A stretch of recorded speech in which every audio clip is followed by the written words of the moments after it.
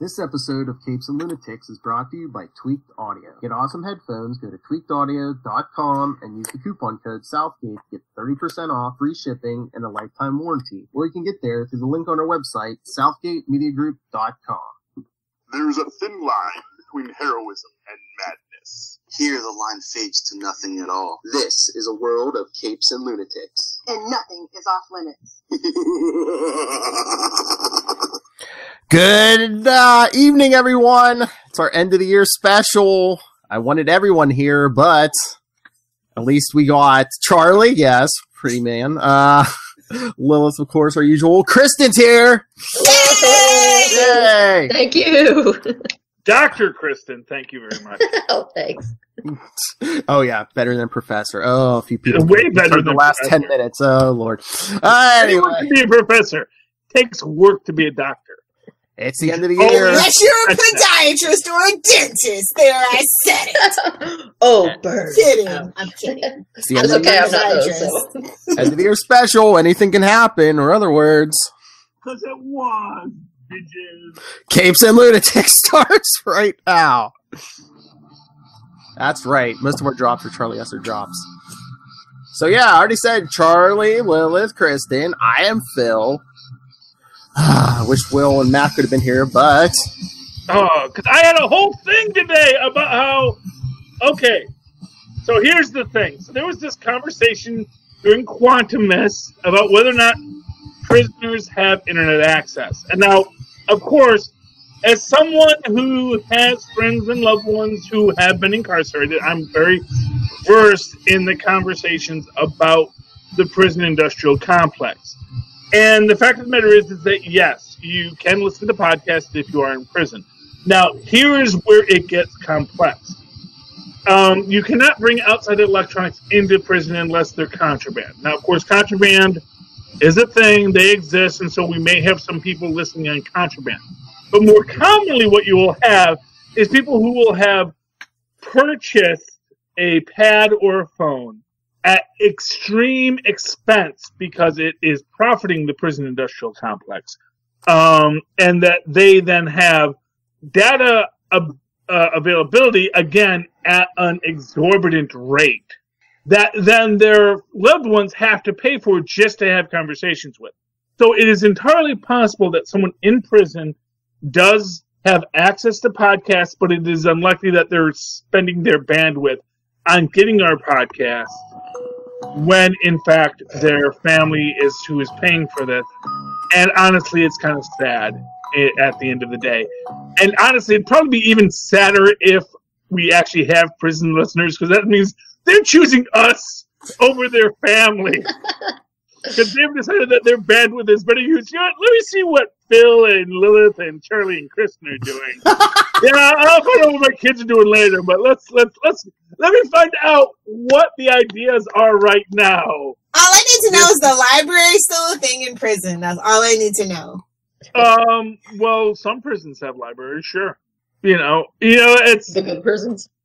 yeah. Well, you know what? Well, here's the thing about prisons. They don't want to spend money on something that's not going to get used.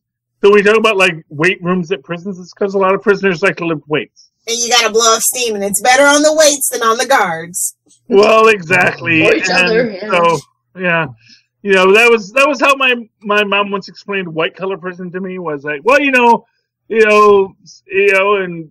more... Yeah, they more have cable TV and stuff like that in white. Well, it's like they have tennis courts because that's what they play. They play tennis. Other prisons have basketball courts because that's what they play. I don't think that works. Shout out to Kim Cupcake! Yeah, I'm just saying. But yeah, but there is internet access in prisons. We could have internet. If you are a prisoner listening to us right now, thank you. Email us. Squash this debate. Yes, talk to us. Maybe I'm wrong about what your bandwidth limitations are. Maybe you actually say, no, I have adequate bandwidth, but there's still limitations that it's actually down. For example, it might be much easier to download a podcast because it's a static data load to download than doing a FaceTime with your loved ones, which is much more expensive. So they say, no, we listen to all the podcasts because it really doesn't cost us anything. But yeah, FaceTiming is really a pain. And, of course, prison industrial complex. Oh, can I talk about my second favorite Christmas present? Because my first favorite Christmas present was something Phil sent to me. Oh, yeah? Yeah. That was my first favorite present. But the second favorite present, I'm drinking it. It's Danny DeVito's Limoncello, which apparently is discontinued. It's super hard to find, but it's good. I don't know why it was discontinued. I hope there's not like urine in here. It is Danny DeVito. But yeah, I was just like, yes, I've been looking for this, and I actually ended up getting it for Christmas, and it's really good. Nice. Well, very good. So what was your favorite present? Something you got me. I'll go grab it. Be right back. Okay. Talk amongst yourselves. Oh, thank you. Thank you, boss. Anyway, so what'd you get her, Phil? Because obviously she's going to be back with it in a minute. It's a reading material. Oh, it's okay. Yes, and it's Marvel. Oh, wow. Okay. Yeah, so that's a shock that she was like, it's my favorite. You see, what Phil got me is actually... Oh, wait, let's see what we got here. See, Phil's good. He likes to give. Well, I gave her a little extra because, one, it was her birthday, two, and two, she was very generous with me on my birthday, so... No. Trust me, Phil, I'm not judging. I was actually saying you're very generous because you're a wonderful person. He is! And he's funny. I'm just glad it wasn't a Ben Riley story. But yeah, this is Quasar, obviously. Don't be hating on Quasar, man. The Quantum Zone. Oh no, you know my favorite Quantum Zone drop. Don't you dare. Quantum tentacles? Here's what I'll say about Quasar. He's coming to the MCU.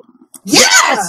Definitely. I totally get that vibe. Especially with the Captain Marvel thing. That whole debate, she might be Miss Marvel instead. I found that very compelling. Listen to Super Connectivity this week for Captain Marvel discussion, amongst many other things. Well, no, but what was pointed out to me on the internet recently was that, of course, we all know that, of course, Professor Vaughn has already been called out. But more to the point, Project Pegasus has also been called out. Yep. In the original Avengers. So it does not surprise me that they might come full circle in Electric Boogalore. That's Avengers 4, for those who don't know. Avengers 4, Electric Boogalore. They're going to... as far as I'm concerned, it is. Until they release the real title, it's Avengers 4, Electric Boogalore. And I think it would be perfect to bring that full circle and have Quasar be a character in that, If nothing else, because, of course, it certainly shows the fact that, Thanos, there's a whole universe of people that you just murdered, and maybe they're not, cool with you. There's half a universe of people you just murdered. It's like, we all like to think about, Earth, but, literally, there's, the Kree and the Skrulls, which are races of superhuman beings with superpowers that are you got rid of my Aunt May, everyone had, not just Peter had an Aunt May that you just dusted, Thanos. You went and messed with Ronin's family. So Ronin the Accuser, the guy who said, "I don't listen to you, Thanos." If his mom's got all dusted, Thanos is going to have it get thrown down on him.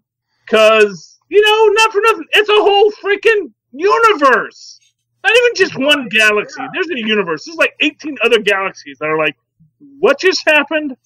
And they're going to go pound on that guy. He did not think it through. I'm just saying, he did not think it through. How to get the drops. Somebody else talk. All right, I know. I was going to say what was everyone's favorite movies and TV shows. Kristen, I know what you're going to say TV-wise, probably, right? Yeah, I mean, honestly, Titans was the only TV show I watched this year, so I'm not much of a TV person. So it was pretty good. I mean, I guess it was my favorite I mean, I guess it was my favorite, but it was also my least favorite because it was the only one I watched. Oh, I don't think it was the Dick Grayson show already. Yes, we would say that, though. It just seemed like the majority of it was centered around... Never would have suspected you guys. I know, right? We're not really unbiased here. But I mean, the season finale was basically, most of it took place in Dick Grayson's head, so it's like... Yeah, pretty much all of it did, yeah. And let's be honest, he's really the only character we care about. Like, let's just be really honest. Everybody else has gotten, like, the living crap kicked out of them over the internet. You know, the only thing he really got reamed about was out of context F Batman, you know. Oh, yeah. But that was actually kind of funny. Yes. Well, are you saying folks don't like Garfield? Yeah, see, no, I think actually all the characters are pretty good. Just on Mondays. Many of them haven't gotten that much attention. Yeah, I was actually kind of upset that the episode that was called Coriander, like, I didn't learn anything about her that I thought was really all that big of a deal. She's an alien? No, we didn't know that. Yeah, I was like, obviously she's an alien. She shoots fire out of her arms. Like, I've never could have been a meta-human in this universe. But I mean, like, I've never met a human that does that. So it was like, ooh, she's an alien. I was like, duh. I mean, plus, most people watching the show already know that she's an alien, so... Yeah. I mean, honestly, that's debatable. I don't know what DC Universe is going for. Like, I just don't. Like, I just feel like...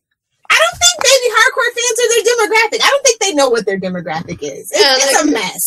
That could be. I do like the streaming app, though, because I like that it has a lot of the old stuff on there. I'm trying to watch Super Friends, but I'll admit, Super Friends is so bad. It's so bad that I had an episode of Super Friends on, and I turned it off to grade papers instead. Like, that's how bad Super Friends was. Okay. I would rather read was it Wendy Marvin Super Friends, or was it Dan Marvin?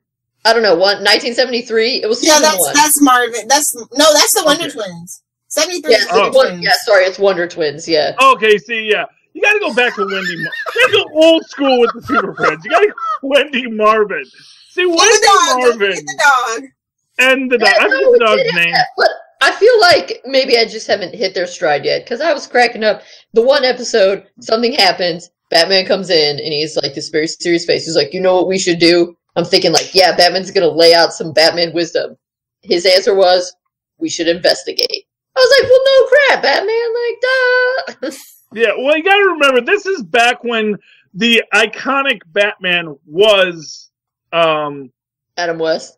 Adam West, thank you. I was about to say... I do love that show. I always say Bruce Ward, which is wrong. He's got it all combobulated in there. It's not a good brain. It's all messed up in there. But I fell out of a tree once, and I blame everything on that. That's fair. No, but yeah, it was Adam West, and so that was the iconic Batman at the time. So, dark, gritty Batman was not a thing. Which is fine. I actually don't like dark, gritty Batman, which is kind of my issue with Titans. I'm like, why is someone getting murdered every show? Like, this is a little bit too much. Because they're in Detroit. I'm sorry, Charlie. I had to. Sorry, I don't live that far from Detroit, and actually a fair amount of the show is taking place in Ohio, and we're not that bad. We're not that gritty. Yes. What I will, like I said, having watched like half of an episode of Titans because I fell asleep before. Tristan's watched more of Titans than I have. I have watched all of them. Well, good for you. I mean, honestly, I want to watch them. 7 days is not enough to decide if you want to keep a service. That's what I'm going to say. You know, you're going to give me a service and say, okay, you get 7 days for free. You know, it's like, well, okay, one show that was like my draw, I watched 2 episodes of it. I'm not 100% sold on you. Bye. You know, I mean, that's what happened. Okay, here's an issue I had. When I was going to buy everyone's Christmas presents, I was like, okay, can I do like a at least for some of you, do a subscription to Marvel Unlimited? There was like no way to gift that. They used to, but they took it away. I know. Then I looked at DC Universe. Is there a way to gift this? And no, did they take that away too so quickly? I don't know. I saw that because I got gifted one. Yeah. I'm trying to remember. It either wasn't there or it was very convoluted, and I was just like, yeah, it's very convoluted. Yeah. Well, I will say this because Phil is letting me pick my own gift through the wonderful gift of cash. this is going to allow us to restart the GammaCast in the near future. Oh. With the Incredible Hulk returns and possibly Trial of the Incredible Hulk, if not the Death of the Incredible Hulk. And my hope is, my dream is, to start looking at all of the 70s Marvel Universe, which I wish was interconnected, but it is not officially, although only in my canon mind. Can you throw in 67 Spider-Man too, if you can find it? You know what? Here's the thing. I like the live action, not the cartoon. Oh. The cartoon Spider-Man. But that music is so iconic, Charlie. Oh, it's iconic. It doesn't mean it's good. And pumped. Do some 90s music. I would rather. That's our territory, Philip. Okay. Oh, that's right. If I was going to do Marvel cartoons from the 60s, I would do the ones that use the actual Kirby art. Oh, yeah. The Iron Man old Captain America and Thor. Yeah. From the Rainbow Bridge of Asgard, where the mighty. Yes, that's not as iconic, but I get you. There's a drop. Yes. That's fair. You'll find our. So, what were your favorite TV shows, Charlie? So I have two shows. Okay, I'm gonna have to say The Good Place is my favorite TV show this year. With just hands down, no argument. The Good Place was just the best show. Oh, you mean the people who ripped off Lilith? Mark Harmon. No, they just had a common general consensus. No, they just Mark Harmon referenced that. They just referenced that Mark Harmon could get it. That's not a ripoff of Lilith. That is an homage. If it was about getting Mark Harmon, then it would be a ripoff of Lilith. But it's just a general consensus, and they agree with me. Yes, no, they're fans of the show, and I appreciate that. You know, Phil, don't alienate our fans by saying, "Oh, you're ripping us off." It's like, no, they're honoring us, Philip. They're honoring us, Philip. You should not be so harsh on these things. Well, then, show us that you are listening. There's some more of our catchphrases in your shows. Like, I would love for Maya Rudolph to be on this podcast. I would die, actually, probably. You know, just throw in some of our catchphrases, like, "I'm not a fancy man." Yes. Well, you know what? They may do that, Phil. I can see that happening. Yeah, you know what, Phil? Just antagonize our fans, because now they may do it. They may not do it just to smut us. Might already be in the script, but it's like, oh, Philip was being such a jerk last night. I know, wasn't he? Let's not do all the references to this show we love to listen to, because Phil is being mean to us. Charlie, Phil is Janet. He's our Janet. I haven't watched the show, so I don't know what that means. Like, wait, is this a reference to The Place? The Good Place, yes. Yeah. Oh, you should watch The Good Place. It's a great. What's it come on? Like it. NBC. It's on Hulu and NBC, and okay, it's on a lot of things. It's only 30 minutes too, so you get it's like 30 when you minutes. go binge, it goes like that. Okay. If you like medieval morality plays, you might enjoy it. And if you don't like those, you might also like the fact that it does a lot of deep philosophical dives, which is a lot of fun. And it's about, trying to be a better human being, which is an interesting concept. Ted Danson in it? Yes. This is the one with Ted Danson, yeah. Okay. I've just still never watched it, but I have heard of it. Okay, yeah. If you don't like Ted Danson, I'm not going to hold it against you. No, Ted Danson. Ted Danson. Ted Danson. George Costanza. You know what? He did blackface at a thing, and he lost a lot of fans in that moment. So I blame Whoopi for that. She should have kept him in check at that particular time. It was absolutely Whoopi's fault, because Whoopi finds that funny. But it's like when you do like an inside gag, but you do it on national television. It's like, oh, you don't get the joke because you're not in the group. Oh, welcome to 1991. I'm old, Philip. I'm sorry. I remember. I'm the second oldest. Shut up. In 1991. Okay? I remember that, Philip. So I grew up. Oh yeah. But I'm a huge Whoopi Goldberg fan, so I didn't see it live necessarily, but I do understand that. Yeah, I had to explain to my son recently that I was 18 in 1992. And I was explaining to him how I liked the Animaniacs, and I said, "Well, actually, I was in my 20s when I liked it." I said, "You were 20?" And they came out, and it's like, yeah, I was actually 18 in 1992, so that's Yeah, like, maybe I was just born like this, son. I just came out like this, fully formed, like Zeus. That's what all kids should think about their parents, so they know better. Okay, Athena was the one who sprang fully formed from the head of Zeus. Yes. Not Zeus did not. Just popped out of your mom's head as an adult. Thank you for saying head. Yes. Anyway. That's where Athena came from. That's where Athena came from. Yeah, yes. Well, I mean, arguably, he just ate her as a baby, and then she gestated inside of him, and then popped out of his head. I mean, depending on which myth you read, yeah. There are other ones where she actually was born, but then he devoured her in the way his father had devoured the... The Greeks and Romans were weird, man. So rude. Lot of He's kind of a situations. terrible person. Yeah. Zeus is not a nice guy. But, you know what, not for nothing, there's one thing you can say about Marvel Comics. They kind of lean into the fact that these elder gods are not nice people. Odin, not a nice guy, you know? That's why you always have to sacrifice to them. I mean, they expect something in return. They're not just going to do nice things for free. Oh, for what it's worth, I'm really looking forward to the this show coming out next year. With Steve Buscemi and Daniel Radcliffe. That sounds interesting already. Yes, it's called. It's called. Answered. No, it's not called Answered Prayers. It's something like that, but essentially that'd be Steve Buscemi is God, and he's going to destroy the universe, and Daniel Radcliffe's in charge of the Answered Prayers department. Miracle workers. Miracle workers, that's the one. Thank you, Lilith. I'm really looking forward to it because it does seem like this is like cable TV's attempt to be the good place, and I'm like, oh, this sounds good. And I got Steve Buscemi, which I'm on the board there.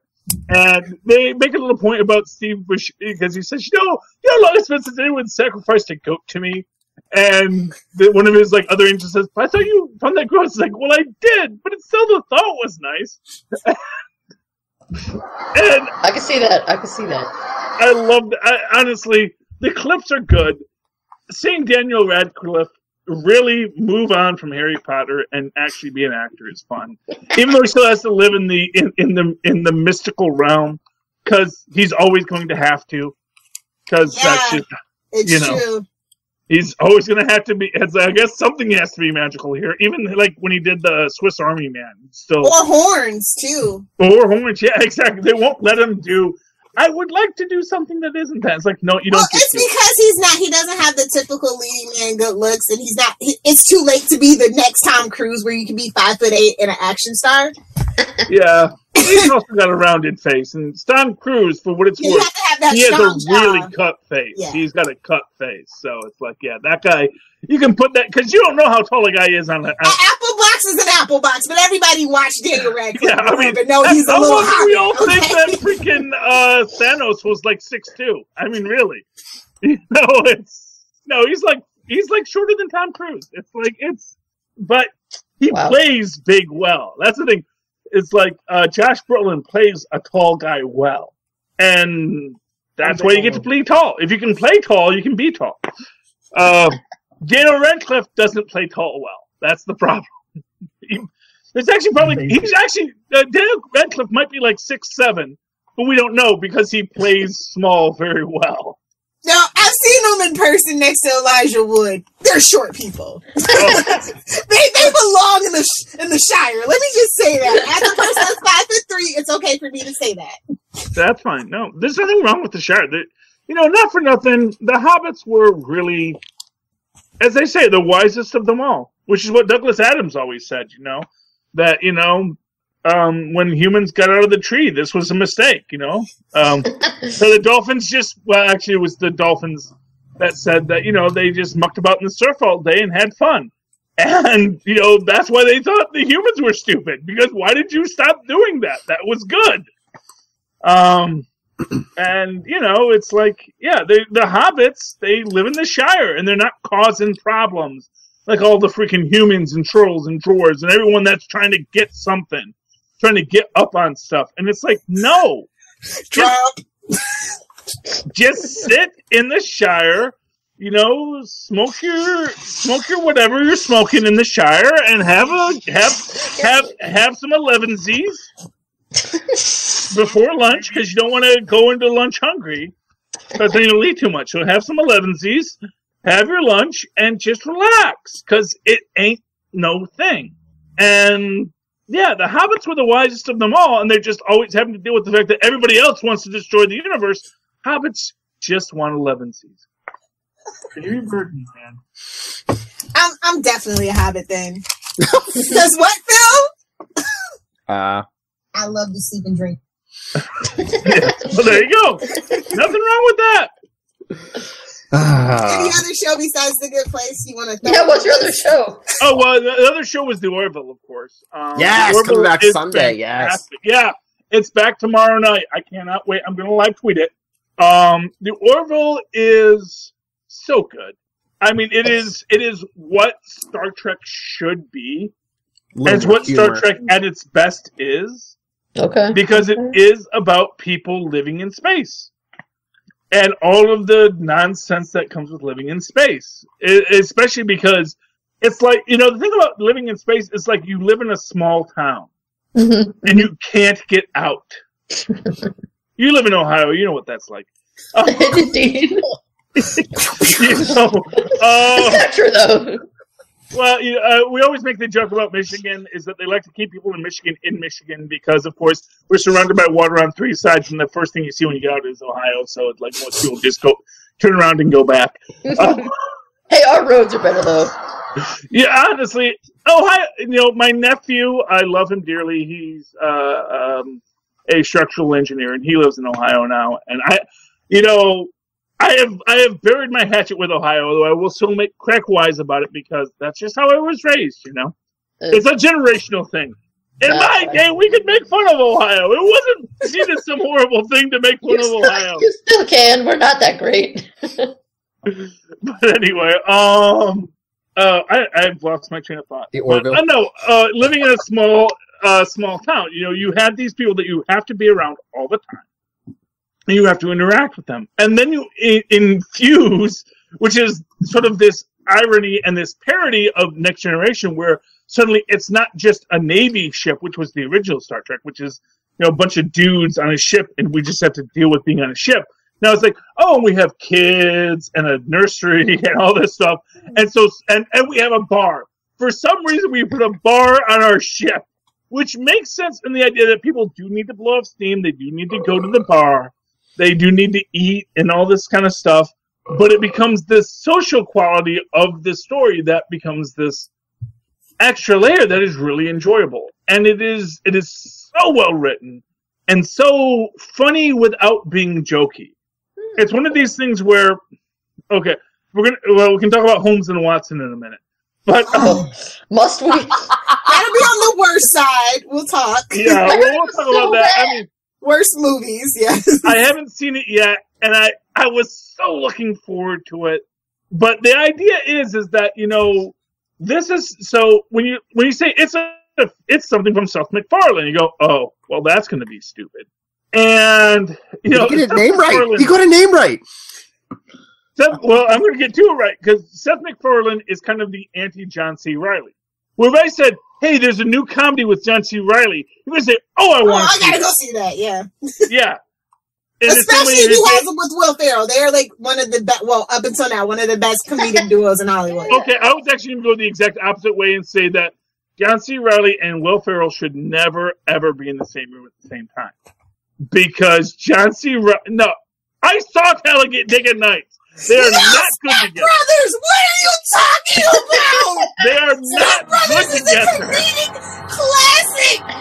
Well, see, that's what got Holmes and Watson greenlit. You see, because I knew watching Talladega Nights, these guys are not good together. These guys are not good together. And I will fight you, nerd. They're not good together. Whoa. And John C. Reilly by himself, and actually Will Ferrell by himself too. Except for Land of the Lost, although Land of the Lost wasn't the worst thing I ever saw. Are good in the and John C. Reilly. Here's what I'll say: John C. He's Reilly. dramatic too, though. That's the thing that a lot of people don't know about John C. Reilly. That's all I know about John C. Reilly. That's because you're old. Young people don't know that. Mr. Cellophane. That should have been my name. I mean, I'll tell you the first thing I ever saw John C. Reilly in, Boogie Nights. He was great in that too, honestly. No, John C. Reilly can do literally anything, and Walk Hard. Yes, That is like the epitome of comedy. Walk Hard is better than Spinal Tap. Fight me, nerds. Fight him, nerds. Fight me, nerds. Yeah, no, Walk Hard is Charlie better than Esser. Spinal Tap. And Charlie Esser, that's look at the two E's in the middle for these dudes. Okay. Damn, what kind of apple juice are you drinking tonight? I believe it's hard. No. It's There's Walk my Hard, drop. yeah. No, but because here was always my thing. I've always felt that when John C. Reilly and Will Ferrell got together, they're always punching down. I mentioned this to Phil a couple podcasts ago. That when they're punching down, it's like, oh, hey, guys who like NASCAR, those guys must be idiots. So let's make a joke about how big of idiots they are. Oh, guys who live with their parents into an adult age, they must be idiots. Let's make a joke about how big of idiots they are. This is the first time that they're playing privileged adult white males living on their own who are idiots. And I said, that is going to be them punching up at the aristocratical universe that would let an idiot Holmes and an idiot Watson be seen as the savants of the universe and so wonderful because of their proper white privilege. And now everyone's like, oh, no, we don't like it. Which makes me wonder if maybe it's just that all you critics are just like, oh, this is a little too close to home. They're saying that people that are educated are idiots. I can't cotton that. It's been a really long time since they've done something together too, and there's a time and a place for a John C. Reilly and Will Ferrell movie. Much like I don't think that Robert Downey Jr. and Jude Law could do another Sherlock Holmes movie and it'd still be well received and make money. Yeah, that time has passed. Everybody sees him as Iron Man now, so it's done is done. Of course, now Jude Law is Captain Marvel, so they may team up again. Oh my goodness, you're gonna have that crossover. Just do that de-aged. I was gonna say we're gonna have to de-age him for 94. Gonna de-age.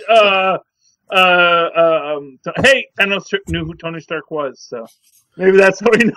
Well, that's what Charlie said. Is Samuel L. Jackson's going to be get the award for best animated character for Captain Marvel because he's going to be de-aged through the whole movie. I don't think Samuel L. Jackson's aged since freaking the Star Wars prequels. Oh no!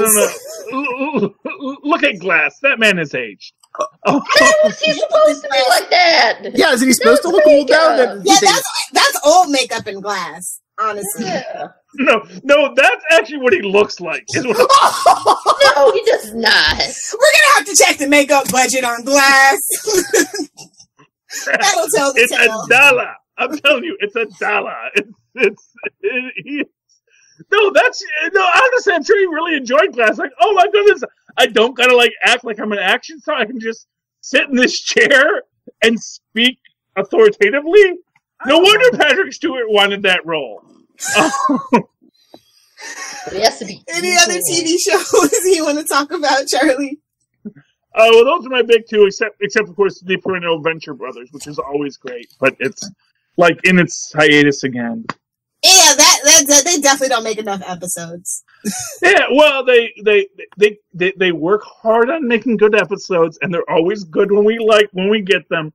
It's like Steven Universe, they work hard, they make good episodes, and so the cost of that is you don't get your immediate gratification.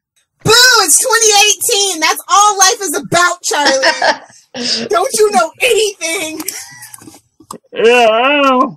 I growing up in the 70s, I understood that commercials were there for you to pee, and you had to understand that we gotta honor our sponsors. I was Mom and Dad's remote control. You gotta respect this great Love Boat content that we're enjoying by enjoying the commercials, or at least letting them exist while we go pee. That's all I'm saying. I want no commercials. I'm going to click the skip ad button on that YouTube. 9.5 hours. You are damn straight. Oh, did it in school now. Do it again.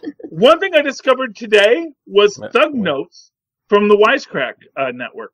Oh, those are good. Yeah. About the literature. Yes. Now I'm a big fan of Garrick Wormulon from Earthling Cinema, and they have it's called Thug Notes, which is I can't remember Dr. And again, they call him a PhD. I don't know if he is, but I don't know. You know what? He might be though. He might have that actor might have a degree in English literature. Yeah, you never know. Yeah, so it's like, but he does sort of he's sort of a gangster style character, and then he does reviews of classic literature, which are fantastic. And he's really spot on. He is spot on, and he's just fantastic. I just discovered it today. I was like, oh, they've added a new thing to my Amazon feed from Wisecrack. And I was like, oh, it's season 6. Like, oh my god. I thought that like Wisecracks just had pitched this deal to Amazon. I was like, no. This has already been on YouTube for years, and I just haven't seen it yet. Oh yeah, it's on Amazon now? It's on Amazon now. It's part of the Amazon Prime app. Yeah, it's great. Yeah, I only see it on YouTube. Yeah, well, now it's on Amazon because this is the first time I saw it. And bad on you, YouTube. Your algorithm didn't suggest this to me. That is pretty. The algorithm has been messed up for the last 2.5 years. So welcome to the party, Charlie. You know, it finally affected you. Fox owns YouTube. I wonder if now Disney owns YouTube or not. I wonder if that was part of the deal. Google owns YouTube. What are you talking about? Fox bought YouTube a while ago, didn't they? Not in this universe. You know who doesn't own YouTube? Us. No, I know Fox bought MySpace, so maybe Disney owns MySpace. Alexa, MySpace? Who owns YouTube? YouTube is the CIA, Alphabet, Larry Page, and Sergey Brin. Okay, there we go. There you go. Nice. There you go. I'm confusing YouTube with MySpace. They're from the same era. I'm an old man. I don't remember. YouTube was a dating site, maybe. I don't know. I have a long list. So, Phil, do you have a long list? She's on. Let me check my number one dad. Tablet I got. I told Luca he must not tell lies. Philip, apparently you're the number one dad now? I have proof. They're gonna duke it out in April. Cage match! Yeah, I'll film it for you. Nice. Marcus of Queensberry rules, my friend. Marcus of Queenberry's rules. I was just looking. Yeah, I've got lists and lists. All the movies and TV shows that were out. Oh, hey, pick two. I know one thing that all of us have seen. DC animated movie Gotham by Gaslight. Oh yeah, I did see that. The worst. We're not talking about the worst yet, Philip. Oh, bang. Oh, sorry. And actually, I haven't seen that. So, what? I guess Lilith was not a fan. I feel like I thought we did a live commentary, but yes, maybe not. Okay. Well, I might have not been there for it. I don't. You were there, Charlie. He only watched the first 17 minutes. That's the one. Did I fall asleep during it? That's entirely possible. Yeah, he only watched the first 17 minutes. That's why he doesn't remember it. Saturday morning. Okay. Yeah, or maybe I just blocked it out. But yes, I am often drunk. Feels like 50 episodes ago. Don't worry. Okay, so Gotham by Gaslight. I'm guessing that was. Why are we talking about this? I don't know. Don't bring it up. All four of us saw it. Okay, well, I'm guessing that entailed, I do remember things now. It's like coming back to me. We did do a live commentary on it, yeah. Yeah, Cockney accents, Jack the Ripper. Oh, yeah. I think was Commissioner Gordon Jack the Ripper in that? Yeah. Spoiler alert. Yeah, in the movie. It's been over 2 weeks. That's the new spoiler rule. In the movie version, yes. No, honestly, this had to be at least a year ago. So yeah, it was 50 episodes ago. Yeah, we do one every week. So it's like, I'm sorry. Yeah, Commissioner Gordon was Jack the Ripper. It's just as disappointing now then as it is for you to hear me say it now. Yeah, actually, that was kind of that when I saw that, because I saw it much later. Actually, I watched it on the DC streaming service. Yeah, I don't. And I was like, what? Okay. See, thank you for dredging up these horrible memories, Philip. I didn't even mention Stan Lee's death yet. Come on. Come on, we gotta get through TV first. I haven't seen the body. No body, no death. I don't know. He was pretty old. I think it was his time. You watch it back in the next movie. You watch. No, I didn't. Sorry, I didn't mean like. I just meant just because you didn't see the body. I mean, like old people die. What? All right. Lilith, whip it out. What are you waiting to talk about? Okay, so my favorite TV shows: Killing Eve, super good. Sandra Oh, you should watch it. Season 2 of Atlanta was amazing. Oh, yeah, If you haven't seen Atlanta, oh my God, please watch it. It is so good. It stars Donald Glover, aka Childish Gambino, Charlie. They're the same person. So you tell me. Again, haven't seen them in the same room. That's all I'm saying. I agree. Those Batman shirts. I agree with Charlie about The Good Place. It's such a good binge though, but then like when you get to the end, you're sad because that's what happened to me. I had to wait like 2 months for the next season to come out. So pace yourself on that one. And Barry, oh my God, like I kept getting recommended Barry, and I was like, but it's Bill Hader. I don't like Bill Hader. I hate SNL. Why are you recommending this to me? Is that on HBO? Oh yeah. Here's what I'll tell you. I've seen 2 episodes. It's really good. The premise is everything. You know, the hard thing for me is first of all I have to go all the way to HBO. It's like 2 icons over on my TV thing. It's like all the way to HBO. Then when I get to HBO, it's like okay, how do I find Barry again? No, Barry is like the first. Barry is so good. Barry, you know what Barry is, and again, it's funny because I'm big into the Kaminsky Method. Me and my wife watch that on Netflix right now. And the Kaminsky Method is like Barry, but without the killing. At least the first 2 episodes of Barry that I've seen, and it is just such a fascinating idea. And yes, I feel the same way about Bill Hader that you do, Lilith. So I mean, his name is appropriate. He's like he's like when you have a guy named Dr. Nefarious, except it's a D, and then he becomes evil. It's like Bill Hader. Yeah, everyone's gonna hate you. And he's dealt with that his whole life. But he actually really sells that character in that. And honestly, when I actually try to think about, when have I actually really hated Bill Hader? I find it's much harder to find like a specific thing I hated about him. Anything ever done on SNL? No, because he did back when he was alive. Who was the guy who used to do the rest of the story? What? Did what? The Weekend. And now you know the rest of the story. Oh. He was Paul Harvey. Paul Harvey. He does a Paul Harvey that is really good, and because I do have such a deep love for Paul Harvey in a weird way, as a kid growing up listening to Paul Harvey, because that just shows you what of an old nerd I am. When he would do Paul Harvey, he really does a great Paul Harvey. So I always had a weird spot for him as Paul Harvey. And aside from that, I mean, yes, I know. Shout out 2018. But Bill Hader is not a guy that I can honestly say I dislike, aside from the fact that, he does have a super punchable face. He does. He's a guy that you look at and say, I really should hate you. I don't know why, but he does seem like there's something wrong with him. And in my caveman brain, it says, ooh, there's something wrong with that man. We must punch him in the face. It's the symmetry of his face. It just invites you to just kind of want to. You know what it is? Although ironically, I think he has a very plastic face. I think he's like kind of a perfect face, and that's what bothers. Wait, you think his face is too perfect? I think his face is hyper. There is super symmetry in a face.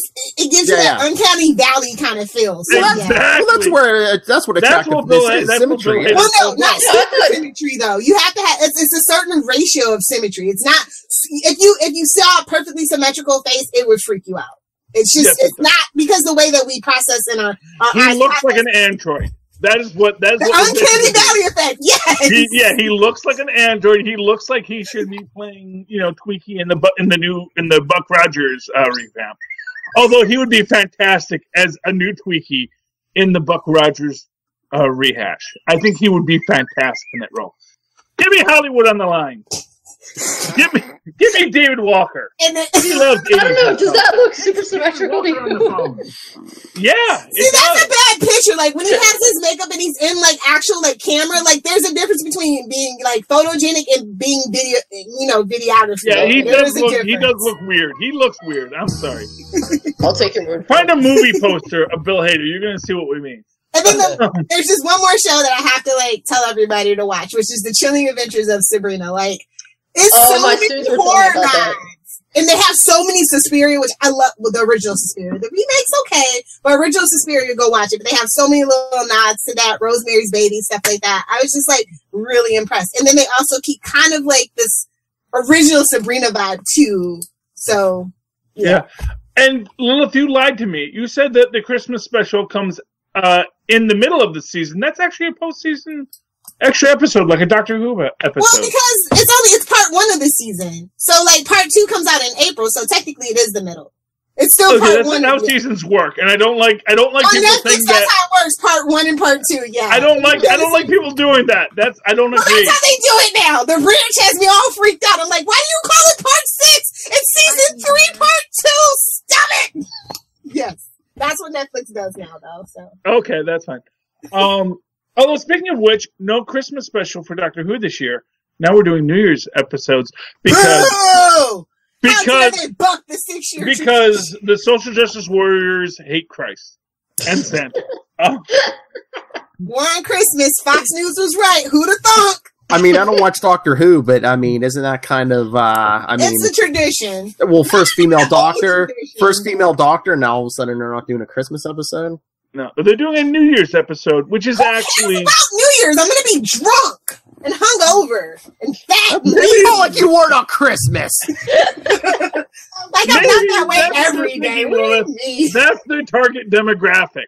I can't watch Doctor Who when I'm drunk. That's like the one show I don't watch when I'm drunk. You never know when those damn angels are going to come back out of my mouth. Just saying. Never know when something creepy might happen. Anyway, I'm excited, and they're just doing all Doctor Who's now on BBC America right now, which is fun. Oh, nice. So, yeah, if you want to go catch one of the other dozen doctors they've had in like the last 2 years, it's like weird. Like it used to be like you had a doctor for like years, like a generational doctor, and I was like, oh, we went through like the last 6. It's like the doctor who just like burned through his last like 6 regenerations just for like nothing. It's like, we went freaking 50 years with the last 6, and now you're just going to, we'll just burn through them. We don't need them. Well, those newfangled British actors are so hard to deal with nowadays. Yeah, I like back when an actor was happy to have a regular job. It's like, really, I get to come here every day and act? I'm good with that. It's not like he had to be, and not for nothing, it's not like they were asking these people to be the companions. The companions, I get why they left. Back in my day, these British actors were all downtrodden and happy to be paid pennies. They were happy to get the work. All actors are happy to get the work. Yeah, that's the thing. It's like, you would think, but then they don't. It's like, and I don't get that because it's not like you have to do the same thing they write new episodes every week. It's not like you're just doing one character in one play. I could get like, I'm tired of playing Hamlet because it's the same play every time. But like, I have the name of that play. Shame on you. That's the Scottish play you're talking about, Lilith. Come on, get your theater mythos right, Lilith. I'm sorry, this is really good. It's the Scottish play you don't. That's why they stopped making it. You know what? You might be right. Because most people are like, limoncello, what a lovely little. It is a strong and then grandma's getting run over by reindeers, and this is what happens. Isn't that the bad stuff happens drink, Lilith? You drink it, and then every time you wake up, you're boyfriend has like a bloody nose or something? No. That would be Hennessy. I don't drink brown liquor anymore. I do not want to. First off, I do not want to even think about Lilith being an abusive drunk. I would like to think that really she. Phil knows this about me. I'm please, clumsy. yeah, say clumsy. So make that explicit in that story, Phil. Because now people she accidentally falls into people and pushes them into walls. I get it. Yes. Yeah, you gotta say no. Lilith accidentally bumps into her boyfriend, who then falls down the stairs. Yes, I get it. Yeah, which is pretty amazing. Considering I'm 5'3" and he's 6'3", so that's pretty amazing. Lilith, that's just basic physics. That's that go-go juice. Gravity. You're hitting him at a weak spot, and that tall. Oh, she's hitting him at a weak spot. Just fall down like a house of cards. Come on, basic physics, Lilith. Basic physics. Every man has a weak spot. So, Phil, let's talk about your TV shows really quick, and then we can move to movies. Why? So you can roll your eyes at me, Lilith? No, I won't judge you. I promise. Well, the one I will say I think has improved over the last season or two is Legends of Tomorrow. Maybe it's Matt Ryan as Constantine. Okay, thank you. Yes, I agree. It's fun. It's the one show. It's, you know what it is. It leads into the skid. It's the Gwen. It absolutely turns into the skid. It is the Gwen Pool of the DCU. It is saying, you know what? We know this is all hilarious. We know this is all not well written. We're turning right into the skid. We're going to go with it. We're going to say it's fine.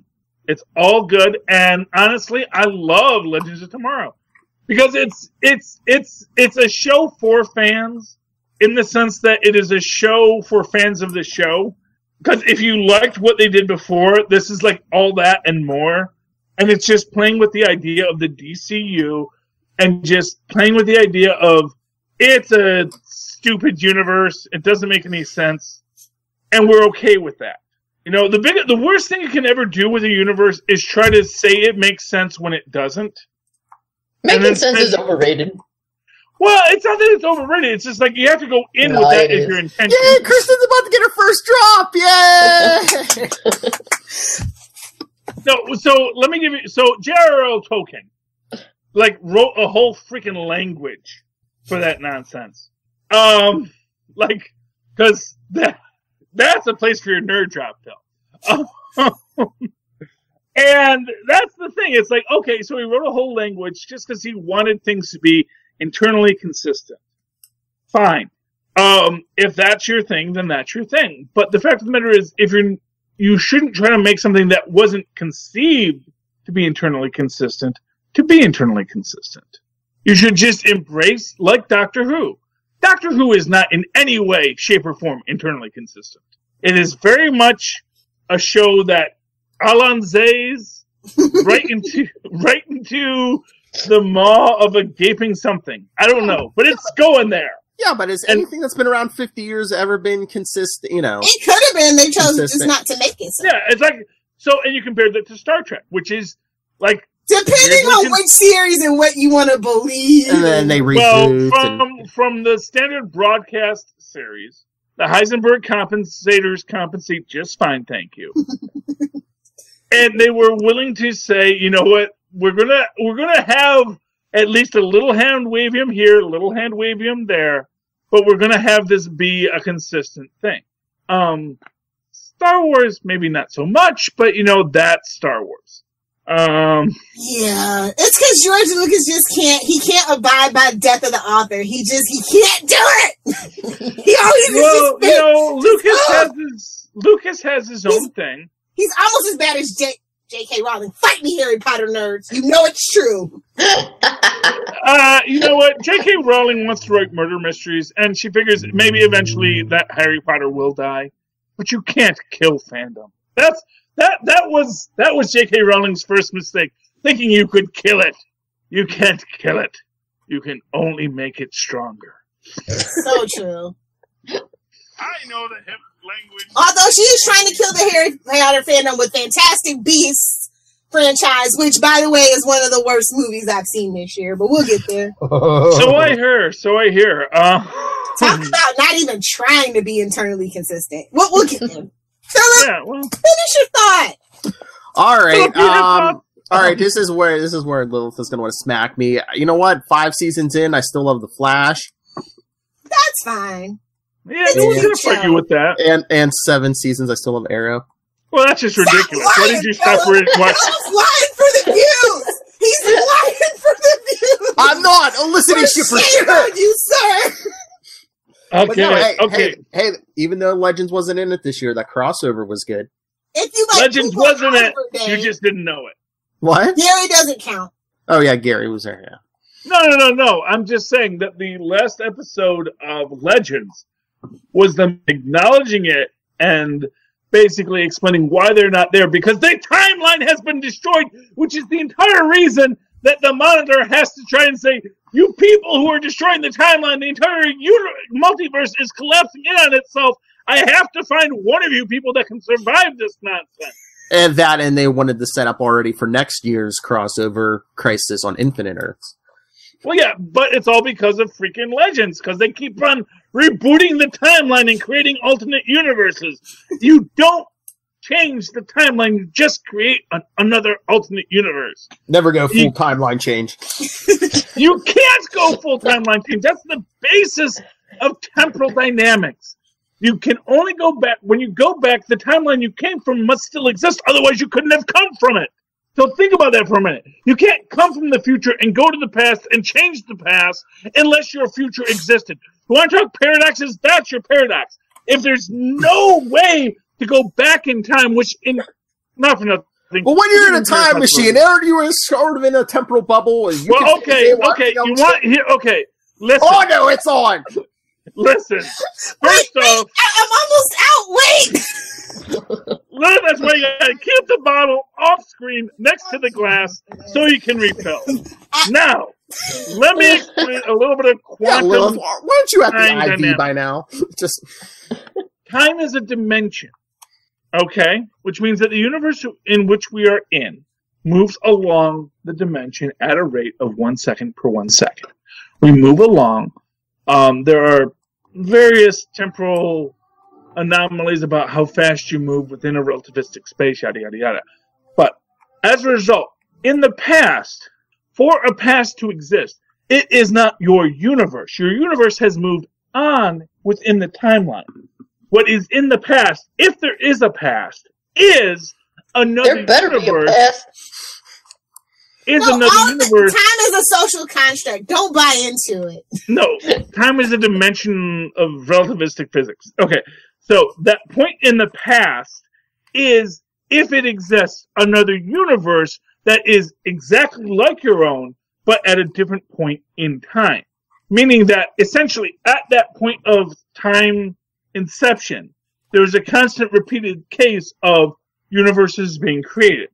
You're in the universe that is moving along the time dimension in this line.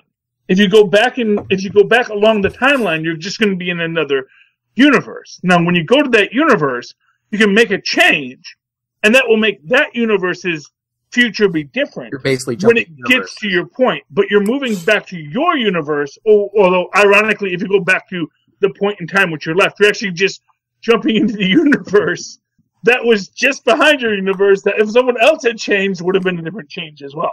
So you're looking at distinct bubbles of universes within a progression on a line of time. So that's why you can't go back in time and change things. Nope, I don't believe you. I agree with Futurama. You can be your own grandfather. Talk about inbreeding. I just love to make that Futurama reference whenever I can about time travel. I'm sorry. Yes. Well, Futurama's we all amazing. Did. Anyway, the crossover was cool. We got Batwoman. And... Maybe it's time for movies. Maybe it's time for movies. Kristen, I'm guessing you saw some movies this year, even though you didn't get the chance to watch TV. I did see some movies, but you guys probably saw more. I don't know. I mostly go to I don't actually have children, but I take my neighbor kids to the movies. So one of my favorites. Oops, sorry, my cat is coming there. One of my favorites was Teen Titans Go to the movies. Yes. I thought it was okay. So there were a couple, like, obviously stupid fart jokes that were in there for the kids, but I thought it was pretty funny, and I had a lot of good laughs. And they did have some of those, like, multiverse, can you go back and change time sort of things, tying in with what we were talking about before. But I really enjoyed it, and I thought it was one of the better superhero movies of the year. Definitely one of the better DC superhero movies of the year. No argument there. So I was a fan. In fact, I got the Blu-ray for Christmas, so I'm going to watch it again soon.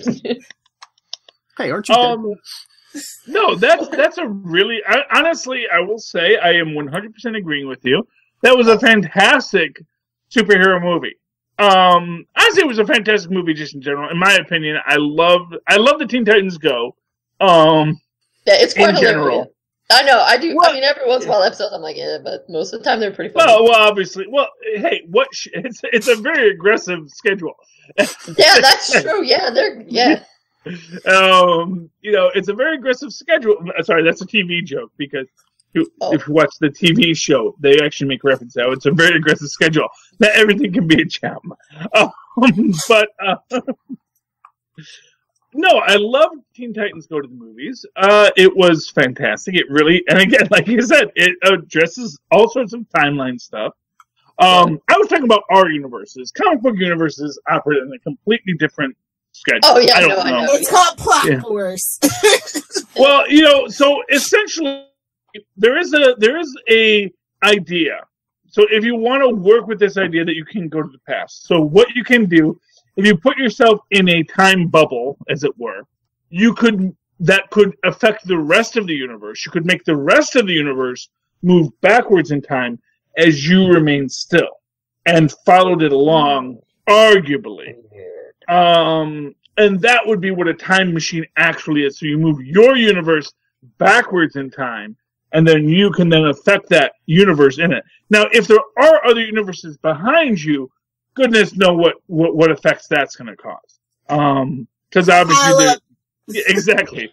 Honestly, I wouldn't want to risk it just because obviously that's something I'm going to think about. Don't you know that's what's happening? That's why we have Mandela effect. We have a traffic jam back there somewhere. Oh, don't even get me started on that. See, here's the thing. Here's the thing about Mandela effects. I actually knew I was jumping between universes long before that. Okay, it's like ever since it's like, no, that was someone else in that movie. It's like, no, that's who's in that movie. It's like, are you sure? It's like, yeah, here's the thing. It's like, well, that's not what my memory says. So I'm well versed in the fact that my memories don't match reality. So, and it's not just because I'm stupid. Not just. It's partially, but not just. Anyway, but no, Teen Titans Go to the Movies was a fantastic film. I love that. And Nicolas Cage got to play Superman. I know, yeah. Finally! He was big this year. He was in Titans of Superman, then he was in Spider-Man Into the Spider-Verse. Yeah! It's the Cage response. Honestly, not for nothing, I'll be very sad if it happens, but I would not be surprised if Nick Cage dies next year, because he just fulfilled his two dreams. No, he fulfilled his dreams. He fulfilled his dreams. Left to live for. Yeah, he has to make Mandy too, so no, he cannot. Not allowed. Okay, well, I'm just saying, he played Superman and Spider-Man. What more do you want in life? He wants it all. He wants his vineyard back, and he wants to not be bankrupt. That's what he wants. He shouldn't have bought the Tyrannosaurus skull then, okay? That's a whole another franchise. Freaking, that's Paramount. Why are you going to Paramount when you're already in Warner's and Disney? It's Jurassic World reference. Yeah.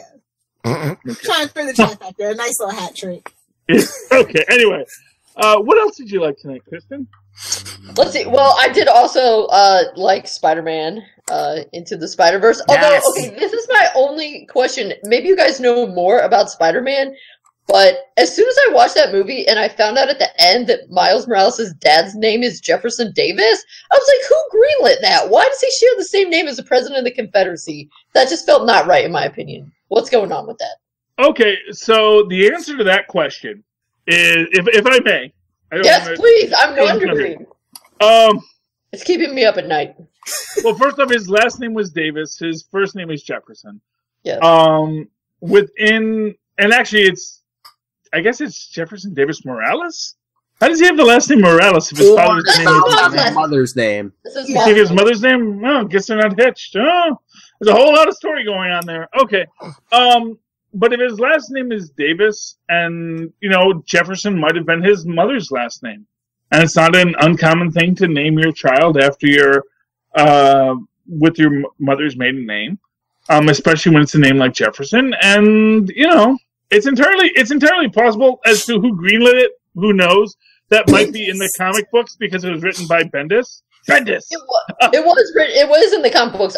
As soon as I was done with the movie, I checked it out on Wikipedia. It's Bendis.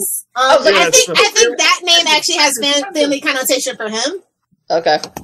Yeah. If I remember right, it's been a while since I've done my. I feel like this might need to run these things by a historian because I texted my friend. I was like, "His dad's name is Jefferson Davis." She was like, "What the hell? Why would they do that?"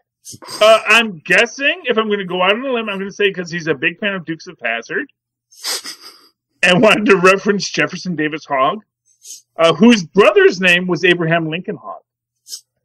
Because the two Hogg children were Jefferson Davis and Abraham Lincoln Hogg, and they were the exact opposites. Abraham Lincoln Hogg, when he was in that one sounds like a Bendis thing, to be honest. Yeah. No, that's what I'm thinking. It sounds like a really Bendis-y. So I'm guessing that basically he has a brother named Abraham Lincoln, and you'll see him later, and he'll be. Well, no, the Prowler's name wasn't Abraham Lincoln, so we're just going to destroy that theory right now. Yeah, maybe he changed his name. Maybe I would. If my parents named me Abraham Lincoln, and it was an Empire Slayer, I told them. Maybe look out for the Prowler, aka John Wilkes Booth. Yeah. Not for nothing, I didn't even pick that up. I didn't even realize his dad's name was Jefferson Davis in that. That's why I say you got to run these things by a historian. That was my main takeaway from the movie. She's like, it keeps me up at night. That's so cute. Oh, you're home now. Yep. Yeah, it sounds. You know, my boyfriend actually didn't like Into the Spider-Verse, and we actually got to a fight about. He actually admitted it to me today, and I was just like, "Get out!" Did you push him down? You said he didn't like it? Yeah, he's like, "It's a kids movie," and I'm like, "Yeah, kids movies are awesome. Have some damn sense of wonder." There wasn't there wasn't enough violence or anything in it. I mean, I was like, "You watch the MCU? What are you talking about? I'm so confused." What did he think? Okay, you know what? Do you think Venom was better or something? Spider-Ham. No, I'm going to say this. Not everyone can handle Spider-Ham.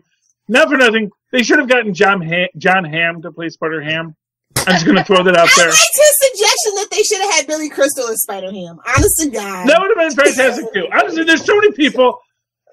What is his name? Mulaney? Mulaney, yeah, John Mulaney. Mulaney. He was a fantastic Spider-Ham. I actually will go see him in the Spider-Ham spin-off because he's pitched it to Sony and they'll do anything. To keep that Spider-Verse alive, yeah. Venom. Yeah, we're not going to talk too much about Venom. No. But it was okay. But no, Mulaney was great at Spider-Ham, but there's so many people that, if you fan cast Spider-Ham, I don't think Mulaney's the first guy you go to. I think you do want to go to someone with a little more gravitas, expressly because it is such a silly character. And to cast Mulaney as that silly character, I think, makes it more silly, which is not a bad thing, but it is going to put you in that position like your boyfriend, where he feels it pulls him out of the cinematic experience. Let's not talk about Lilith Hellfire's boyfriend's position. Shut up, Philip. Lilith Hellfire is allowed to have boyfriends, Philip. What? Look, we all think our Lilith little girl's great. dating, and I can't handle it. Yeah, you can't handle it, Philip. You got to grow up. Grow up, Philip. Lilith is going to date people. She's going to have relationships. As long as she comes home to alcohol me, and maybe even dance after 2 in the morning. I'm going to say it. Lilith may go to a place that has dancing after 2 in the morning, and she may take off her shoes and dance. I'm going to say it. It's okay. You can't protect Remember her when this town forever, used to dance? You can't protect your. How do you guys know Footloose is literally my favorite movie ever, and I've been obsessed with Kevin Bacon since I was like 8 years old? Who told you? Who told you? Oh, Footloose. Well, you got to kick off your Sunday shoes. Yes, I literally obsessed with Kevin Bacon. It's okay. sickening. I'm not obsessed with Kevin Bacon, but the new answer to the new 6 Degrees of Kevin Bacon. Yeah, as Arnold has told us, it is the greatest film ever made. I agree. Yeah, you see, Lilith, you're secretly an MCU fan. He told us you just don't want to admit it. He told us Kevin. You're like positive. It's like I love it. I love it. I told you guys the movies that I have seen, which I love all 3 Iron Man movies, which is fine. Yeah, I love Black Panther. Yeah, and I think Ant-Man and Wasp is okay. I think that the guy, what is his partner's name that does all the weird flashback narrations? I think he needs to be like a character in his own movie, narrating the whole MCU. Oh, for Ant-Man, I would pay money for that. Trust me, Lilith, that's been perfectly monetized and marketized. We will have it on a Blu-ray additional feature prior to Bugalore. I thought it was a good year for superhero movies, honestly. Mm-hmm. Except for the one. Which one? Yeah. What about Aquaman? I thought you were going to say Aquaman. It was decent. I told you. I thought that it was visually stunning. I thought that everybody except for Jason Momoa, because Jason Momoa was just being Jason Momoa, did a great job in the film. I felt like Willem Dafoe was finally redeemed as a comic book character. So yeah, I think that was the consensus among the 3 of us that the movie was alright except for Momoa's film. It's like you can't say it was a great film except for Jason Momoa. He's the star of the film. That doesn't necessarily mean anything, though. I liked Aquaman until Aquaman showed up. I thought some of the Aquaman stuff was good. The young Aquaman stuff was great, especially now that I know he's legal. Not all of them are, Lola. There were like the 16-year-old one is actually in real life technically legal. So yeah, that's fine, Lilith. But I'm just saying. I liked everything about Aquaman that wasn't Jason Momoa, except, and this is, I was talking about this last thing I was going to talk. So you want to know one of my biggest annoyances at Aquaman, and they did give a little gift to it, but it's not acceptable. We established earlier that swords do not pierce Aquaman's skin. Which isn't how swords work. Just because you're bulletproof does not mean you're sword-proof. Bulletproof. It's his skin density, though. No, it's okay. In the comic books, anyway. I don't know. No. I understand that. So, okay. So the reason why bullets bounce off a bulletproof vest, or at least flatten on a bulletproof vest, is because as they're moving, their momentum and their mass is less than the inertia, essentially, of the vest. The vest is shrunk. But that's like getting mad at Superman for not getting cut by a freaking sword that's not a kryptonite sword. It's kind of the same principle. Well, no, but he's different because he's freaking Superman. And let me tell you this. And not for nothing, Atlantis is a mystical land outside places where China doesn't have to play. See, you're trying to argue it, but you're just digging that hole deeper. Because then, when Manta decides he's going to kill Aquaman, he doesn't use fancy Atlantean swords. He takes his granddad's knife. I just looked this up. They did something to. Oh. It does say equally a bulletproof vest may offer no protection to bladed weapons. Absolutely. So apparently there is a difference. I do know how to kill people. I write. Okay. You do this research. Bulletproof vests don't stop with knives. That's right, people. Why do you show with people who know how to murder people? Well, the reason is because the knife doesn't collapse the way a bullet does. Because first off, it's bigger, it's heavier, and it's being pushed consistently. Whereas once you push back on a bullet, it says "I'm out." That's number 16 on 25 things you didn't know about bulletproof vests from Body Armor News. Yes. Bulletproof vests, not knife resistant. Exactly. No, they don't stop knives. I've known this for years. Anyway, but now there is an out for this because there was already a wound in Aquaman's shoulder. And so you can argue he pushed it through the wound on Aquaman's shoulder. but it's a wound on his shoulder, so why would you think that would kill him? More to the point, why would you try to kill him with your granddad's knife, which you already know is most likely just going to destroy the knife? Like I said, they should have had the dad beat Black Manta and let the son die. I'm just saying. Subvert expectations. Okay, Philip, we're moving on. No, but I mean, again, that's been bugging me since I saw it. I know, but Charlie, come on, take it out with James Wan, dude. I mean, I agree with Charlie. I mean, I didn't like Aquaman. I thought maybe it was just me, but when Charlie came up with that, because basically in the beginning they try to give him a Peter Parker moment, but it, where he's going to learn with great power comes great responsibility. But instead of just stepping on the burglar's way, he leaves Manta's dad to drown and basically says, "Go F yourself." Yeah. And for what it's worth, that could have been his Peter Parker moment. But then he just says, "Well, I guess it was bad because now you're going to get hurt, pretty lady that I just met."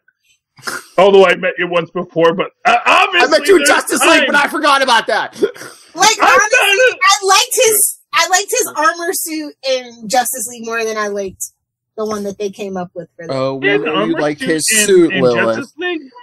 Yeah. I don't even remember that. And I was really pissed that his eyes were blue in Justice League, too. I'm glad they did correct that, at least. His eyes were blue and I really have not seen that film in so long. And probably and I don't recommend you rewatch it, either. You don't need to revisit the trauma. I know I won't. Yeah, that was a strange film. Hey, it wasn't like Batman Superman levels of drama. Oh! Almost, though.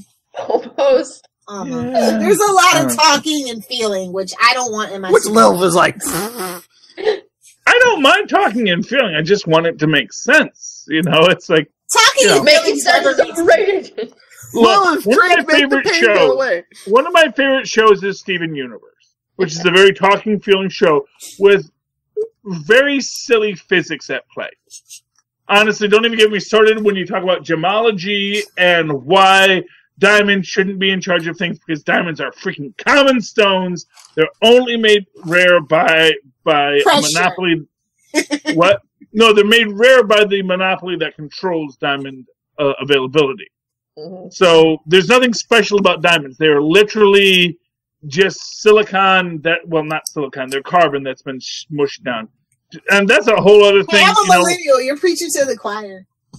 When Superman crushes coal into a diamond, it's going to be a super small diamond. It's not going to be a big diamond. It's going to be tiny because all those atoms now have to be crushed into that diamond shape, which would be really freaking tiny. That's exactly. So that's exactly what I was saying. I've hated that since Superman. Was that Superman 3 or was that Superman 2? When he makes I think it's Superman 3. I think it was your favorite movie. Yeah, Superman. Yeah, it's definitely 3. Yeah, but now it's a thing. Oh, he crushes coal into diamonds. It's like, that's not how many atoms are in a block of coal. It's different structures of atoms. Don't you know your Avogadro's number? It's not really our universe, though. It's not really the world outside our window, so I'll allow it. Moving on. Okay. Anyway, yes. Moving on. Phil, get some control on this thing. No, you know what surprised me is a good movie? Charlie, I know you haven't seen it yet, but Bumblebee. I hear it's good. It's good for a Transformers movie. Let's not get carried away. It's the best live action Transformers so far. Yeah, you know what, Lilith? I know, but I'm just saying. You know what, Lilith? This is the same reason I was like, Aquaman has saved the DCEU. You'll never hear me say that. But, Wonder Woman 84 and Shazam might have saved the DCEU, but sorry, Jason Momoa, it wasn't you. You can go sit down now. I'm just waiting for some satin tights to fight for my rights. Send him the Wonder Woman cosplay. I'm sure he'll wear it. No, Gwenpool. Hey, you know what? If anyone wants to send me an outfit, I'll wear it on show. I'm happy to. I mean, Come on, people. First off, no one knows my size. It's very big. It's spandex. It'll be okay. Well, I have stretched spandex to its limits before, so I'm happy. If someone has a costume they'd like me to wear on show, I will happily wear it. Come on, people. He's got a January birthday. He's got a January birthday. Come on. Yeah. How many weeks does he have to throw this gauntlet down before one of you picks it up? Come on. Yeah. Phil thinks people are listening. Well, we have proof by the numbers. We do have numbers. Okay. I mean, we got more on the podcast than YouTube, but I mean, yeah, people are listening. I just assume Rob just makes up those numbers.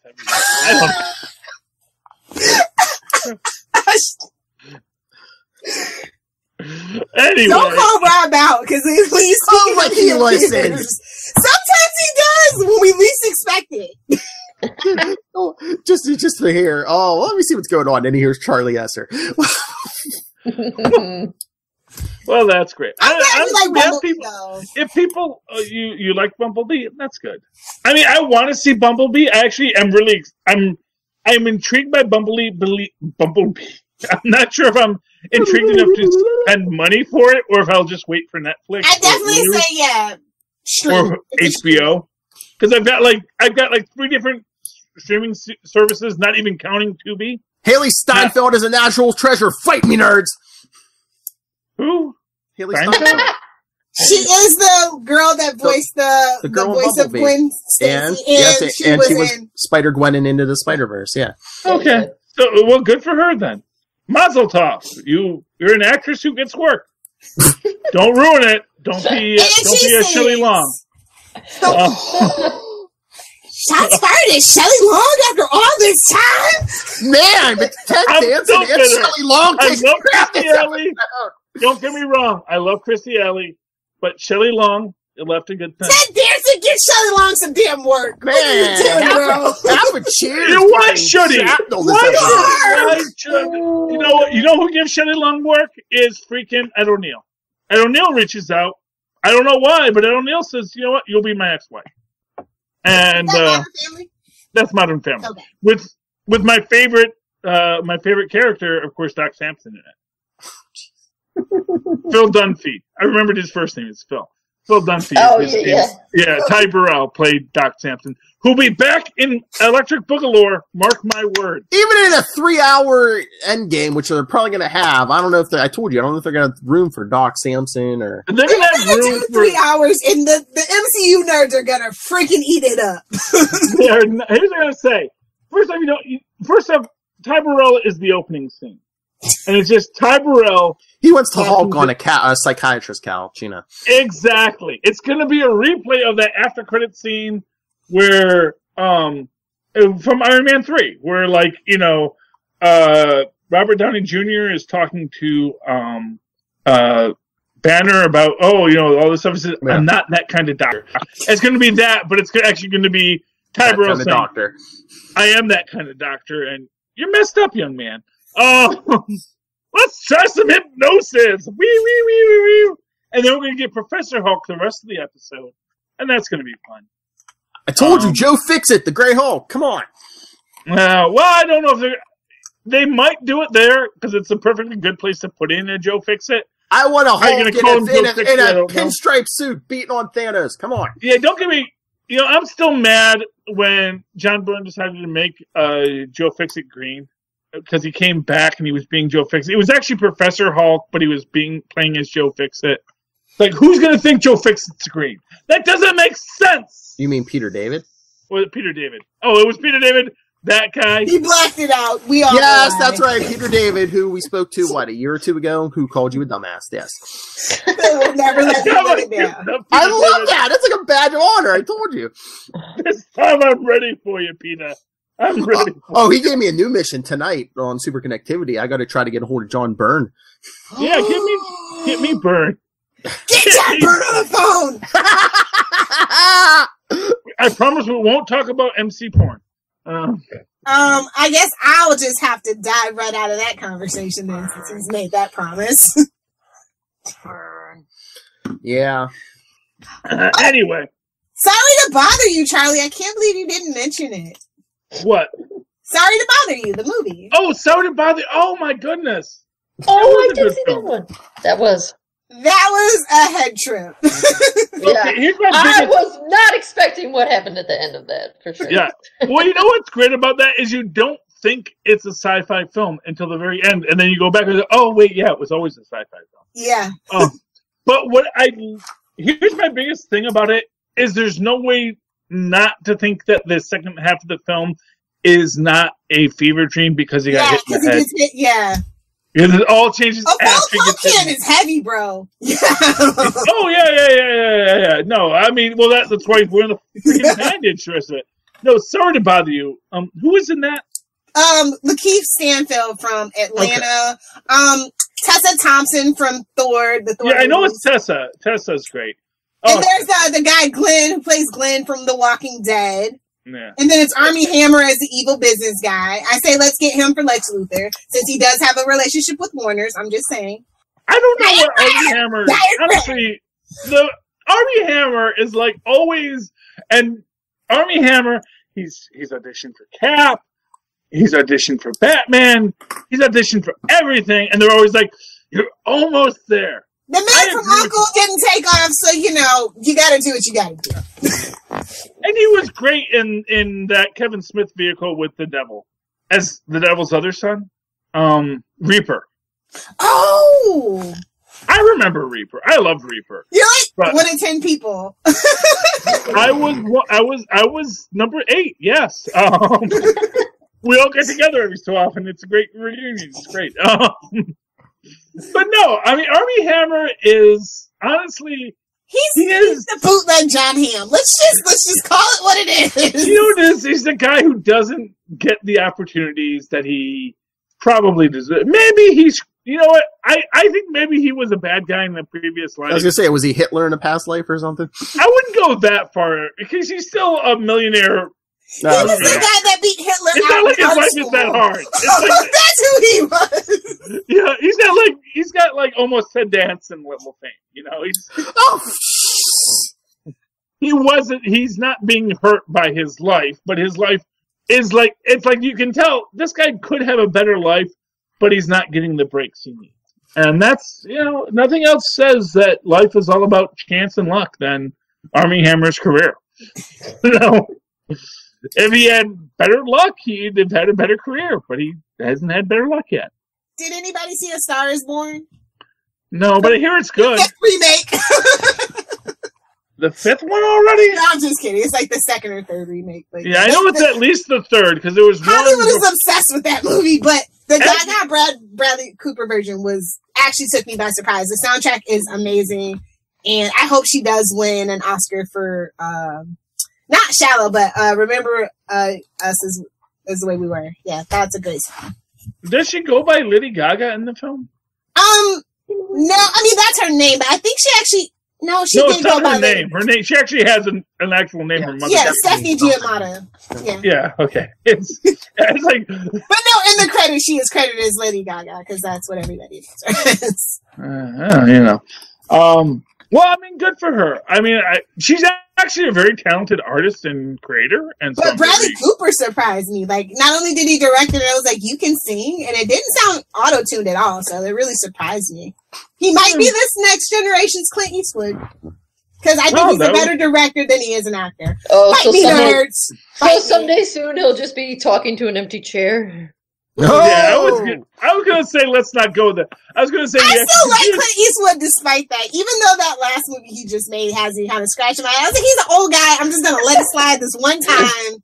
He's on the way to see Stan Lee pretty soon, so I'm just gonna let it go. You know what though? That's the thing. It's like you can't at a certain point you can't say, oh, he's old.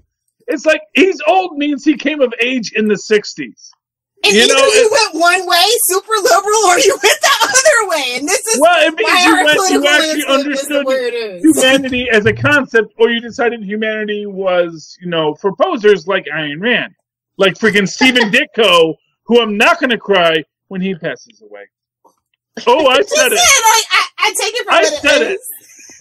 I'm not going to cry. I can separate the art from the person, and I think he is. I'm going to have to look up more about him. I don't know about his human contract. He's an objectivist. He's like hardcore objectivist. He actually would not put in other superheroes to help Spider-Man because he felt that if another superhero needed another superhero to help them, that meant they weren't really super. That's weird. That's some weird shit right there. They weren't into franchising and marketing and toys back then. Well, that was back when you could get away with being a crazy, nut-like freak. That's why I'll say this much for Alan Moore. He called Steve Ditko out with Rorschach. Charlie Esser calling out Alan Moore. Take a drink. This is me saying Wait, something is this nice like a about common Alan thing? Moore. It is. It is, madam. It is. Okay. I despise Sorry, I Alan didn't Moore bring anything. as an artist, except that he does speak truth to power on occasion. I believe it didn't. Behind. Wasn't this drop? Were you talking about Alan Moore? A sexually adventurous freak. No, that wasn't. That was Ragdoll. Oh, okay. Yeah, But no, it yeah, that's equally like applies. It no, what I equally said applies. about Alan Moore is what I said about Alan Moore is not everything is a weird sex thing. Why is that not a drop? My big thing. I am big all over. So, and people think that's a drop. I'm big all I over. do. Yeah, I am big all over. But that's the thing, is that Alan Moore is very sexually obsessive in the way a lot of artists get that way. And not for nothing, Gene Roddenberry was the same way, not sexually, but he very much revisited the same concepts again and again and again and again. And it's like, as an artist, you need to branch out if you want to remain relevant, or you need to stop making art. You either have to say... But it is a thing called dominating your niche. Or maybe I've just been watching too many certified YouTube marketing videos. I don't know. Yeah, well, you know what? I don't know. I'm not Well, let me sure. put it this way. If it's a YouTube-related idea, so if you're in a niche and you're dominating your niche, that's talking about like maybe a 5-year, 10-year period at most. So yes, being the best guy who does this thing in that niche for 10 years is perfect. If you're doing 30 years out, then why not go revisit that same idea I once did 30 years ago? It's not really him doing it at this point because he's been long gone for a while. It's everybody being afraid to do new intellectual property, just to be fair. Who, Alan Moore? Alan Moore still does new things. No, I'm talking about Gene Roddenberry. Oh, yeah, Gene Roddenberry. No, I'm actually talking about Gene Roddenberry as Gene Roddenberry. Yeah. Gene Roddenberry, and I'm not saying he did sexual things, but Gene Roddenberry. This was something that, Brandon Braga used to say about, that what it was like. The hard thing with him was like, he wouldn't let you do anything different with Starfleet. It's like, no, Starfleet is this, and Starfleet is that, and let's go find God and say God is a child, and then go home because we're better than God. That was literally his thing. And there's nothing wrong with that. It made a great set of stories, and it wound up giving us Q. And Q as the Godchild is really fantastic as a character that's evolved and grown over the years. Since a century technically 2 centuries, so yeah. That was Roddenberry's shtick, and you can go back to it for a while, but at a certain point you got to say you need you either have to let another artist tell the story, or you have to find something new to say about your story. You can't always be going back to, here's someone who had a weird sex thing happen to them, either good or bad. Looking at you, Abby. #sophisticated suspense. Swamp Thing, yes. Oh, don't even get me started on Swamp Thing. That's Swamp just, Thing. man. It's, honestly, it's just Alan Moore trying to make Swamp Thing be Man Thing and not doing a good job at it. I'm just saying, Man Thing was at the crossroads of infinities and the green long before freaking Marvel vs. DC. Long before Swamp Thing ever was. Man Thing was always at the center of the universe, the nexus of realities. And then Alan Moore said, that's something I could steal. Let me write that in my story.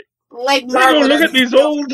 But okay, we're going to just move on. Let me go look at these old Carlton comics. Oh, here's a story I can steal. I'll write that one. We get past Charlie Esser talking about Man Thing. Okay. And just one more movie, because I want it to be a franchise. Steve McQueen's Widows. If you haven't seen it, please go see it. It's got Viola Davis. It's got Colin Farrell.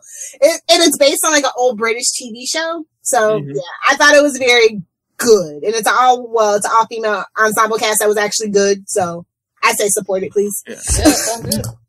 My only problem with Steve McQueen films is that he has the name of another person. Yes. And it's like when Spike Jonze does a film, I say, I bet there's going to be a lot of crazy music in this. And it's like, it's a different Spike Jonze.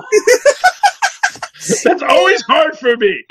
And I know Spike Jones is dead, but it's like, oh, there's another Spike Jones who does other things. And it's like, oh, he doesn't do the Spike Jones routine. And it's a little disappointing to me. So anytime I hear Steve McQueen making a film, I get all excited. Oh, wait. Yes. Different. But that Steve McQueen is still a very good reason to get excited, I have to say. I enjoy him as a I'm not saying director. anything bad about Steve McQueen. I'm sure he's a great director. If you love action, he's your guy. I've been wanting to watch Widows, so, it's like, my biggest problem is, like, I can only see so many films, and, most of them have to do with superheroes for either for this reason or for the children's reasons. So the children. Think of the children. Well, yeah, that's a good thing about dogs, Lilith, is they don't want to go to movies. You can. I don't even have a dog. I have a bunny, so. You don't have dogs anymore? Okay. I gave them to my ex 6 months ago. Okay. Yeah. Okay. Well, I don't know. So bunnies are better. Clean, they still can't quiet, take them to the movies. Smart. Bunnies, invest. Invest in bunnies, but not General Woundwort. Watership Down traumatized me, by the way. Both the original new one and or the old one? I'm like, no, I'm not doing this again. That surprised me that they were like, hey, what can we make a film of? How about Watership Down? I love bunnies, but yeah. A little weird is like apparently Patrick Stewart did an Animal Farm remake a few years ago. Shut up! Now I need to find this. If he's not the pig, so help me goodness. Oh, of course he's the pig. I think he's actually Napoleon. So do you want Patrick Stewart as the villain? I think Patrick Stewart did. I don't know if he plays Farmer Jones too. He might. That would make actually perfect sense if he's both Farmer Jones and Napoleon. Take that, Shatner. You leave my little baby Shat alone. Oh my lord! Guess what? Guess what? He's coming to the next Steel City Con. Guess when it is? The weekend of April 13th. Oh, well, we won't be available. I was gonna say the one weekend I'm not in town. Although I think I was looking on the website. He wants you get like an autograph and all kinds of stuff. Like I don't know if you get like a meet and greet or whatever. It's like $249 for Shatner. It better be. Yeah, well, of course it is. You know how much it costs to get Stan Lee's autograph? Please. Well, now it's impossible. Yeah. Well, that's why you should have invested. Well, now it just cost you a Ouija board. Yeah. No, it was like because I remember my friend Don actually. He actually paid the extra. It was like $300. Oh, was it for Stan? Was it? Yeah, you get your picture with Stan. Quick, nobody tell Dean Kane because he's still reasonable. So nobody tell him. Yeah. You shut your mouth. hey! I kind of. I'm just saying. I kind of squeezed in a couple weeks ago on cultural icon. I kind of squeezed in a couple weeks ago when Tyler met Dean Kane. Yeah, he's a really nice guy. He's a great guy. I loved him on Ripley's Believe It or Not. Talk about a career where you know life's not fair. He deserves better. I'm just gonna. I don't know. He gets political sometimes. I don't know. Well, the same reason why I kind of feel bad for Jim Caviezel because he's kind of that way too. Well, you gotta be careful with that nonsense. You don't get into this business to get political, unless that's your business. You get into this business to make some coin. Or to have a platform for your voice to be heard, because obviously we get political and we don't make coin. But if that proves the theory, there you go. What's that phrase the young kids say now? Go woke, go get woke, go broke. I thought it was I don't care. The YouTube kids will get it. It's not for you. Princess. Yes. That sounds like young Charlie Esser. Moving along, Philip. Come on. All right, are we done? Get broke getting woke. Actually, I think it's when you stay asleep, you lose your keep. Oh, okay.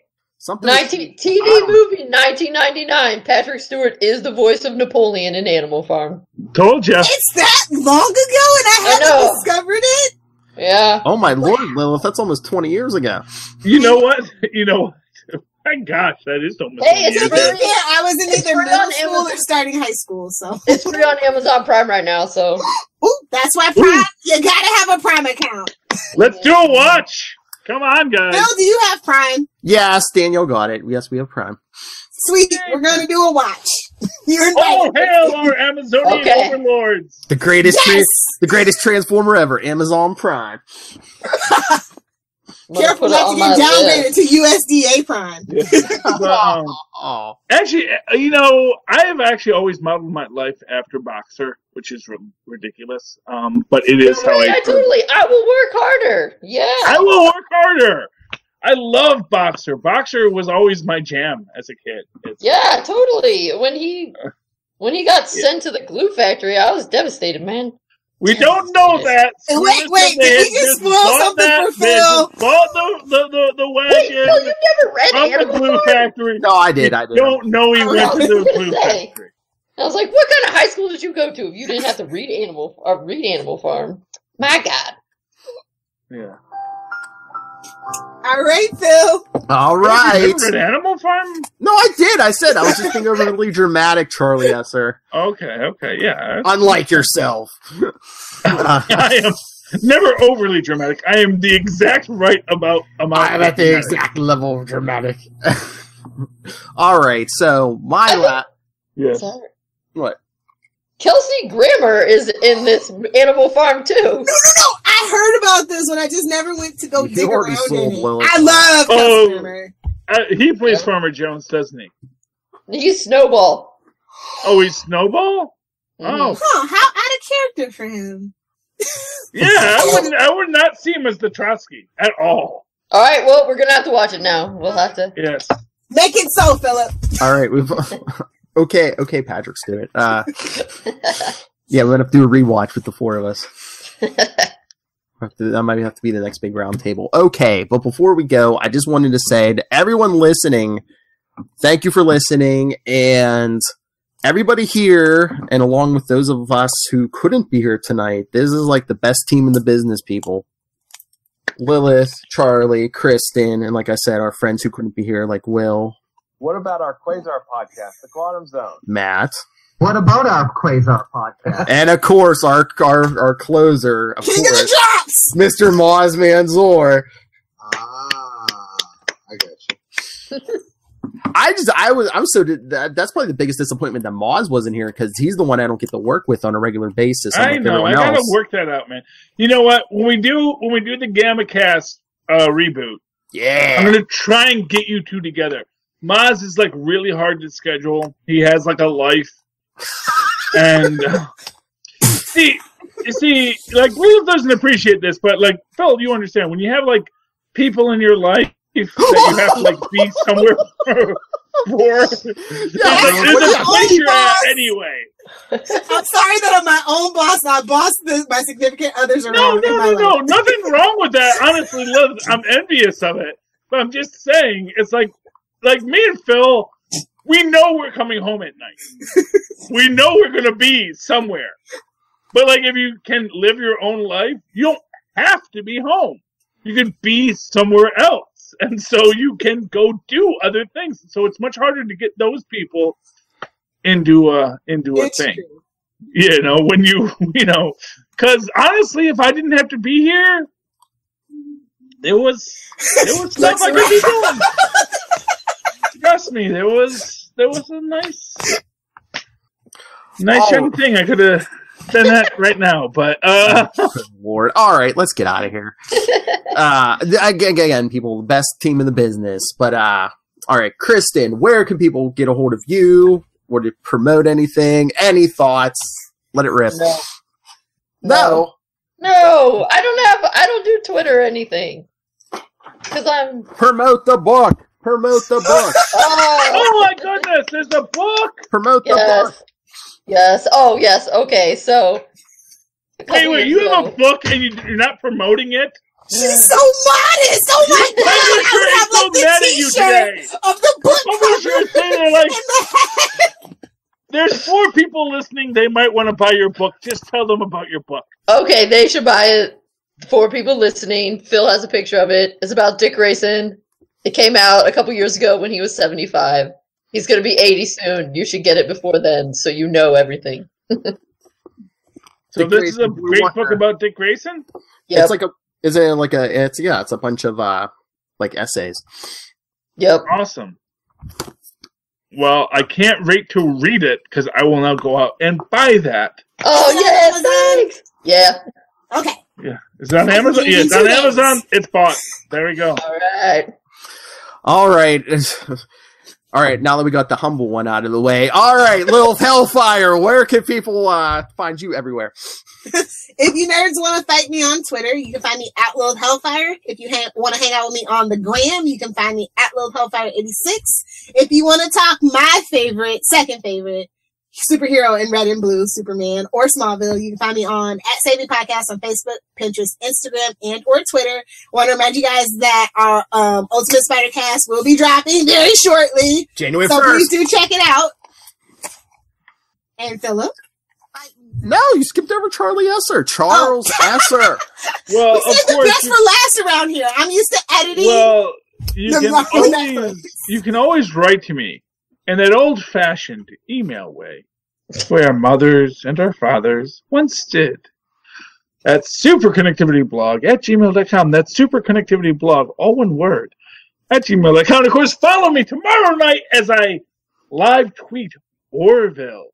And then later, Agents of S.H.I.E.L.D. and Gotham and all those wonderful shows on the Twitters @Charlie Esser. That's CharlieEsselcr.